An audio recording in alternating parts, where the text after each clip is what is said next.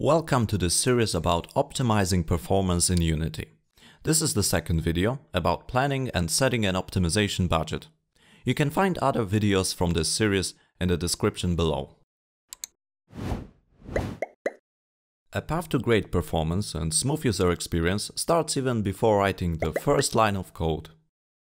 It begins with a planning and budgeting phase, when we can brainstorm our overall vision of a game and research potential platforms and devices on which we want our game to be available. We should consider the limitations like hardware, available time and funds, but also various workarounds and necessary compromises. To divide this process, let's look at it step by step. So we have to research and decide the type of a game or an application, target devices and hardware, target frame time, and render pipeline and path. Let's start with research to decide a type of game and target devices and hardware. There are two ways to approach the beginning of a creation process. We can start with an idea for a game or an application. We decide a genre, theme, or visual complexity like 2D or 3D, and then consider different platforms on which we want our product to be available. Obviously, if we want to create a photorealistic 3D simulator, we will aim at a PC or high-end consoles as a target platform. However, if we go for a 2D arcade game, we have more freedom, as it can be published to a whole array of devices, including mobile ones.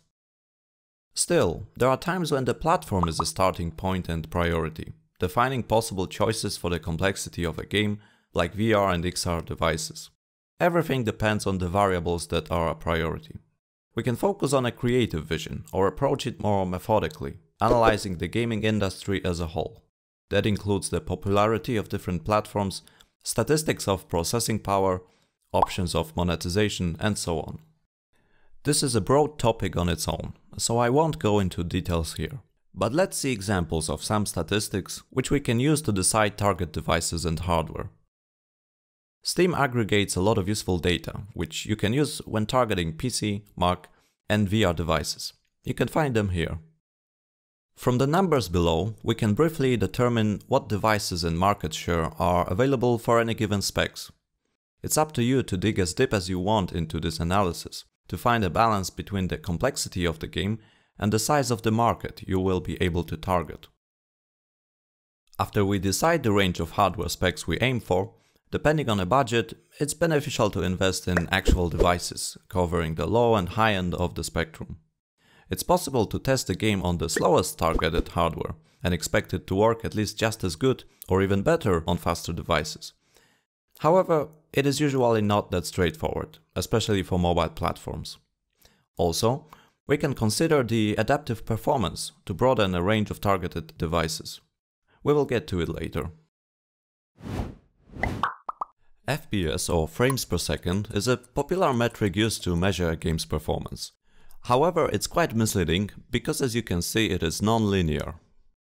It's better and more straightforward to use an average frame time, where the duration of each calculation or a process is expressed in milliseconds. Now let's look at what exactly happens during one frame when our application is running. It's mostly a process of calculations and communication between the processor and the graphics card, and other components too, but let's keep it simplified for the sake of this example. The processor is responsible for computing our code, physics, and other game engine components. Then it prepares the scene elements for rendering. These calculations are later passed to the graphics card for further processing and creating the final image. Their processing begins to overlap a bit after the CPU finishes certain calculations. However, a lot of processing is done sequentially, first by the processor, then by the graphics card. So the overall time of one frame is the aggregated processing time of both these units. Because it happens sequentially, one after another, it can cause an uneven bottleneck. If the processor requires much more time than the graphics card to make calculations and the graphics card therefore waits for the processor, then the game is CPU bound. When it is the opposite and the graphics card needs more time than the processor, the game is GPU bound. When optimizing performance, we tend to focus on the slowest processes, and as we introduce changes and improvements, the challenge of optimization often fluctuates between the processor and the graphics card. Displays and monitors show the picture with a particular constant frequency based on their hardware, which in turn is based mainly on the frequency of electricity. The numbers are either 60 or 120 Hz, but there are already devices that run at 240 Hz. Most popular VR devices run at 90, 120 or 144 Hz. After both processor and graphics card have finished calculations, the final frame is sent to the display.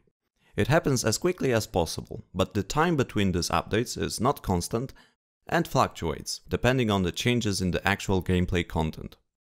This situation will usually result in screen tearing, a visual artifact caused by a lack of synchronization between runtime processing speed and the display refresh rate, where a display device shows information from multiple frames in a single screen draw. It is most visible during horizontal movements of the camera. Vertical synchronization, or VSync for short, solves this problem. It locks the frame rate at specific values, the same as the different refresh rates mentioned before. Therefore, with VSync synchronized with a 60 Hz refresh rate, when both processor and graphics card calculations take together less than around 16.6 milliseconds to run, the remaining time is not used for processing, and each new image frame is displayed at constant intervals, precisely 60 times per second. However, when either processor or graphics card is slower, and together they need even a little more than 16.6 milliseconds to run, VSync will force the simulation to wait till the next frame, effectively decreasing the frame rate to an even 30 FPS. If our game isn't properly optimized and this frame rate often changes between 30 and 60 frames per second, the player will most likely notice something is a bit wrong. And this becomes a real problem on a VR device, as these FPS jumps cause discomfort. That's why optimizing VR apps is so important. There are a few essential things to remember when developing for mobile platforms. VSync is forced to be always turned on at a hardware level. Despite the settings in Unity, mobile platforms don't render half frames. It is best not to use the higher frame rate all the time, because if the device temperature raises too much, the thermal throttling will be turned on and the overall maximum clock speeds are going to be reduced. It is recommended by Unity to plan for this overhead and to use about 65% of the available frame time. We should also remember the profiler may report slow performance if the device is hot, even if it is not a consistent long-term problem. So it's best to keep the device cool by profiling in short cycles. Another reason for aiming at a lower frame rate is to extend battery life. It's best then to run the game at 30 FPS, which is Unity's default number for mobile devices. To address these limitations, frame rate can be changed dynamically during runtime to differentiate between less and more dynamic scenes. We can also consider giving player a choice to select the maximum frame rate in the settings. Lighting, effects, render pipelines and paths are complex topics going beyond the scope of this series, so I recommend that you study the available Unity documentation and other sources that are linked below. Before we start working on our project, we need to choose and commit to one of the available render pipelines. There are 3 pre-built render pipelines in Unity: built-in, universal and high definition. It's also possible to create a custom one as scriptable render pipeline. We also have to choose a rendering path, either forward rendering or deferred shading. Choosing a rendering pipeline or a path is not an optimization itself. However, it affects how we optimize the project. Other optimization techniques often vary depending on these choices. Plan optimization now and don't postpone it. Unity team has a recommendation to make optimization a design consideration and not a final step. Avoid careless waste of resources. Set a safe performance margin. Consider a variety of bottlenecks. Consider the features of the target platform and devices.